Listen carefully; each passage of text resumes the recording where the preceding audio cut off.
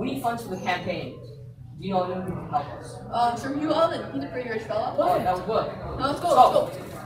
Hugh, we need some donations for the campaign. Can you be of any help? I'll give you money in exchange for a little something. And what would that be? The contract to build a railway across Canada. How much are you willing to offer? 350K. Does that sound good to you? Deal. Here's a check. Here's the contract. We just won the election. How could this be any better? It couldn't.